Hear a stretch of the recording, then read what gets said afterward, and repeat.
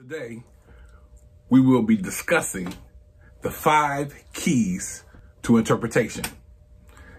The psalmist prayed, "Give me understanding, that I may observe thy law and keep it with all my heart." He was knocking on the door of interpretation. The psalmist realized that apart from understanding the meaning of the text, there could be no application of the word to his life. Conversely, once the Spirit opened the door of insight, he was prepared to act on what God had said. The question is on today, are we prepared to act on what God has said? This is your reason for coming to Scripture. We want our lives to be changed. We come to Scripture so that we can learn more about God, so that he can reveal more about us. If we want to have a life-changing experience, let's get ready for action. Because God always opens a door to one who knocks for that reason. So let's get started on today. God bless you. Let's look at content. There is a direct cause and effect relationship between content and meaning. The content of a passage is the raw material, the database with which you will interpret the text. Remember to look for terms, structure, literary form, and atmosphere. You ask a series of penetrating, practical questions. Who? What? Where? When? Why? Wherefore? You looked for things that are emphasized, repeated, related, alike, unalike, and true to life. In short, you have barraged the text with a variety of strategies aimed at answering the question, what do I see? If you have done your homework well, you will have uncovered the content of the passage. In other words, you've answered the question. You know what the author is saying. That is why I say, the more time you spend in observation, the less time you will have in interpretation, and the more accurate your results will be. And understand, the less time that you spend in observation, the more time that you will have to spend in interpretation, and your results will be less accurate. So whatever you do in observation will provide the basic content out of which you will interpret the meaning of the text. But don't stop there.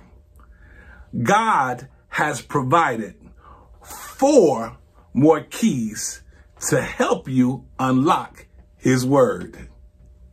Let's look at context. Ask yourself, what do we mean by the term context? The term context refers to what comes before and what comes after the text. Understand that there are several kinds of context. Each one gives a different slant on whatever passage you are considering. Let's look at literary context. In the book of Acts, chapter 1, verse 8, is an illustration of literary context.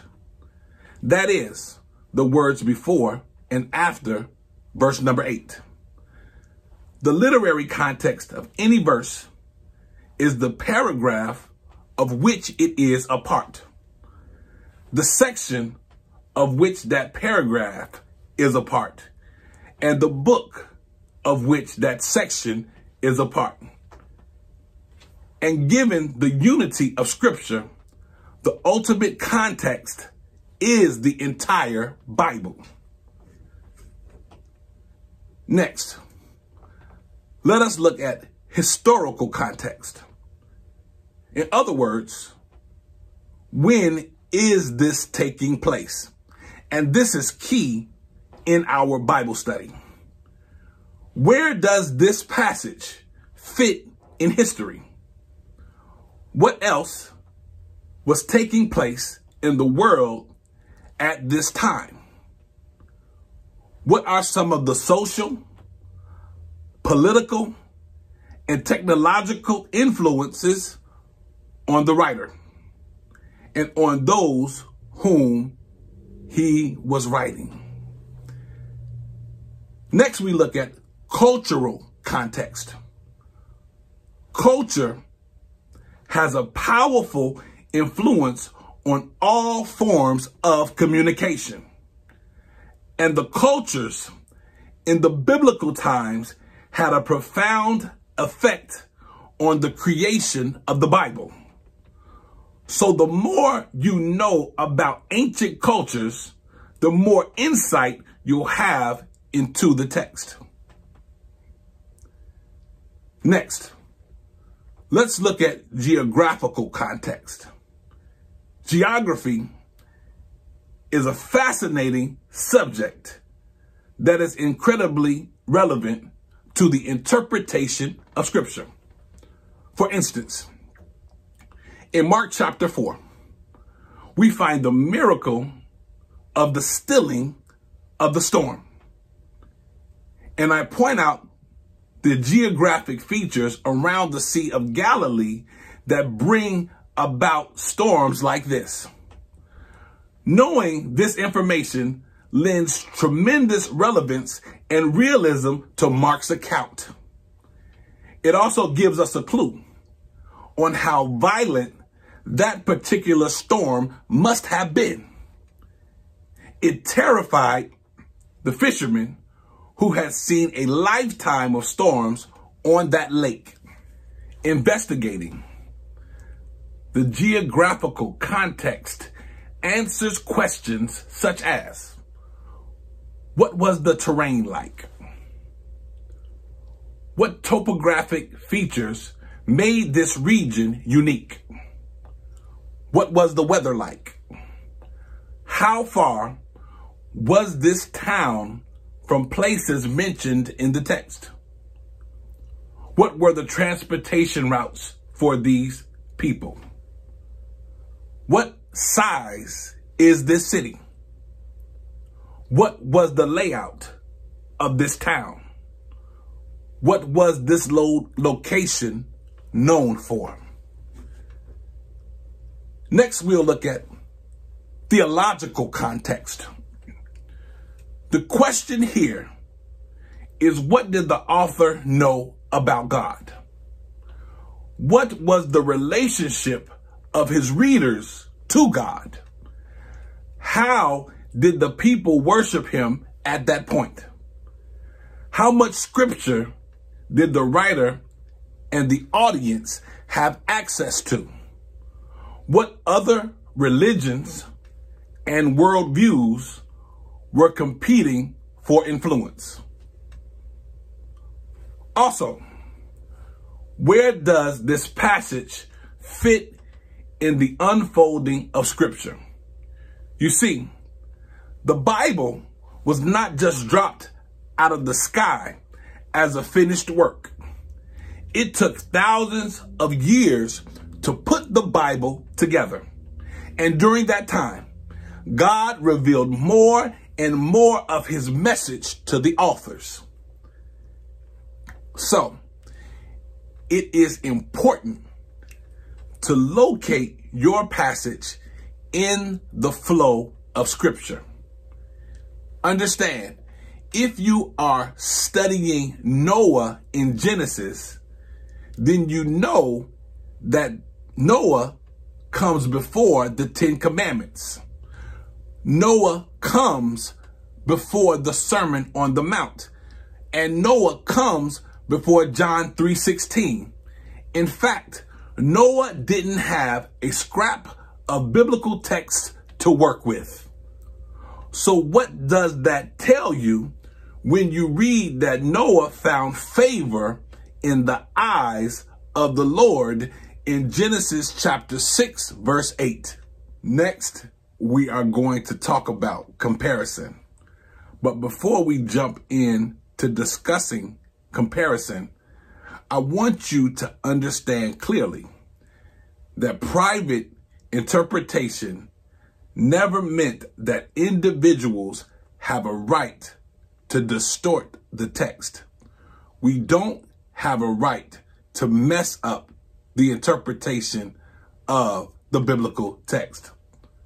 With the right to private interpretation comes the responsibility of accurate interpretation. Private interpretation gives us a license to interpret the text, but never to distort the text. So as we look at comparison, in comparison, we compare scripture with scripture, and that offers us a great sense of safety because the greatest interpreter of scripture is scripture itself.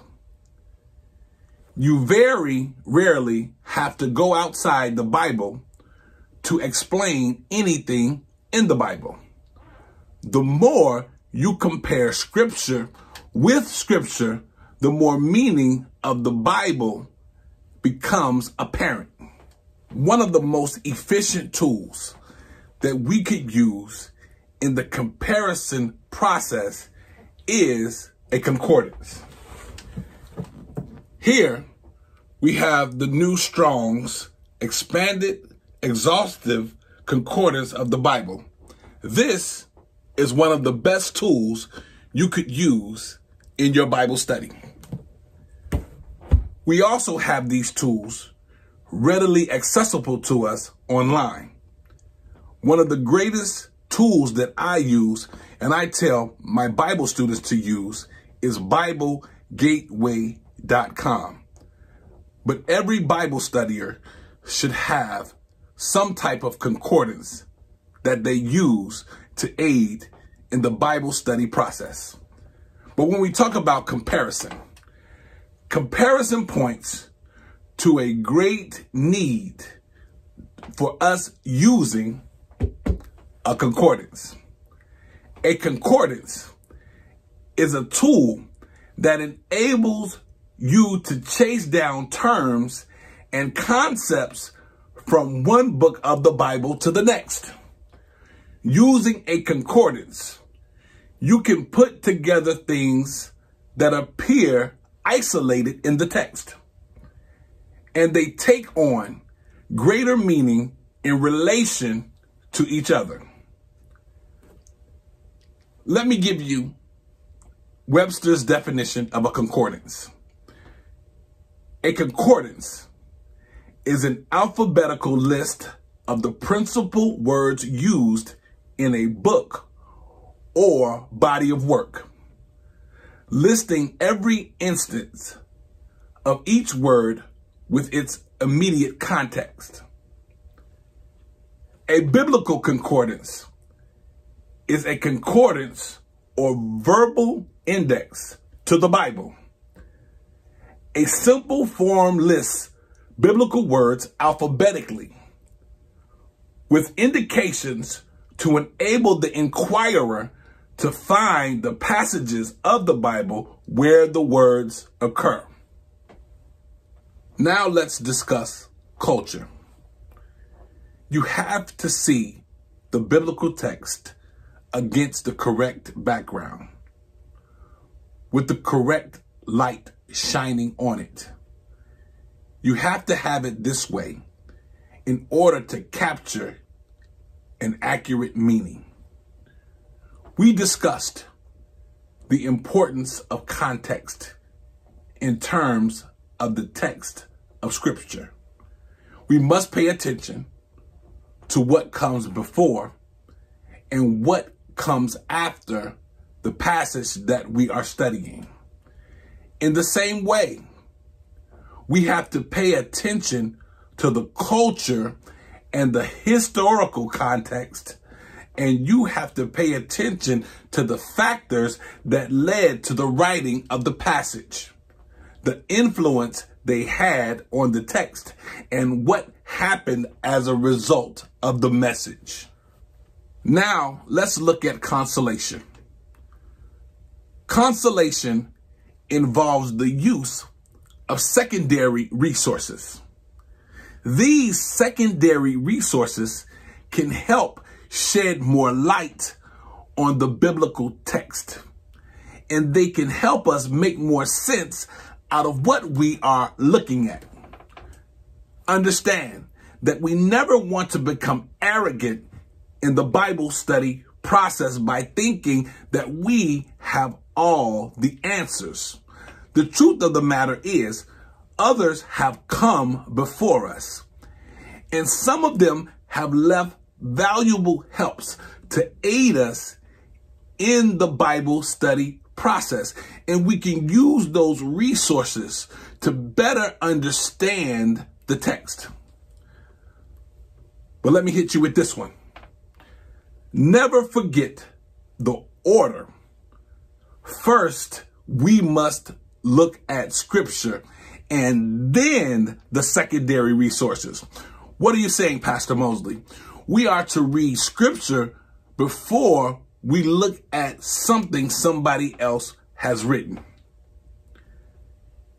To go to the secondary helps without even consulting the Bible gives a small place to the Word of God.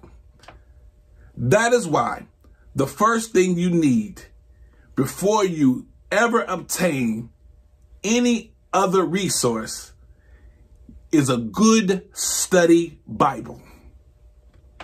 And once you have a good study Bible, you can begin to add to your library. But make sure before you start to add secondary resources to investigate the authors, to make sure that these authors are biblically sound. And once you have that Bible that you are comfortable with, you add the helps such as the concordance, a Bible dictionary, a Bible handbook, atlases. Yes, learn how to use the maps that are in your Bibles, and Bible commentaries. And like we stated before, concordances next to a good study Bible is probably one of the best tools you can have. As we discussed, a concordance is an index to the Bible. It lists all the words of the text alphabetically with references for where they appear, along with a few surrounding words to give some context. And that is what we desire. Understand that there are many profitable uses for your concordance. One of the most common is word studies. And I love word studies. But word studies can really illuminate the text for you. A concordance can also help you locate passages when you cannot remember its reference. So as we conclude this session of DigiVersity, I want you to understand that you can become a good biblical detective. All you have to do is master this process and understand that as you grow, this process will grow, and you will always reflect on these helps as you engage the biblical text. So remember, these are some of the helps that you can use to make you a better biblical detective. A concordance, Bible dictionary, a good Bible handbook, atlases. Learn how to read the maps in your Bible. And last but not least, Bible commentaries.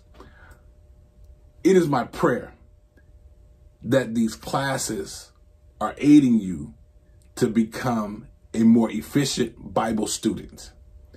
If you have any questions, any concerns, or any anxieties, feel free to reach out to me at pastorhmbc@gmail.com. Have a blessed day. God bless you.